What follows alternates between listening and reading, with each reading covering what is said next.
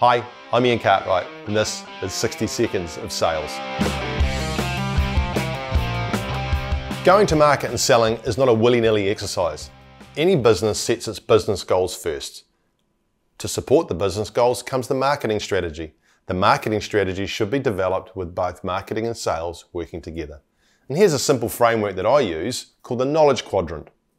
Knowledge Quadrant obviously is about 4 things.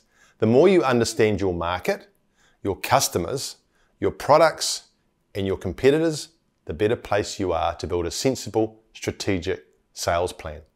Knowing your market is actually understanding the place in that whole big market that you are going to target that works well for your products and based on how you want to grow your business. The customer piece is around understanding within that market that you have segmented, who are the customers that you wish to target. There'll be your existing base that you need to look after, but who are the new target customers that you want to focus on? Understanding your products is about working out how those customers within the market you want to target are going to achieve most from the products and services that you have to offer. Where are you going to get the biggest bang for your buck? The competitor piece is not about being scared about your competitors.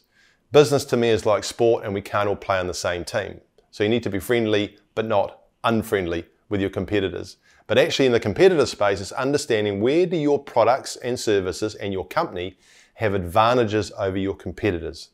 That way you can accentuate your positives.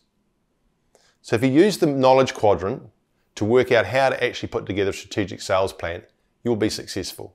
Now there's a link below this video to a blog I've written on this subject where you can get more information on how to go through and actually put together a plan for your market. Take a reader and see what you might do different next time you do your planning session.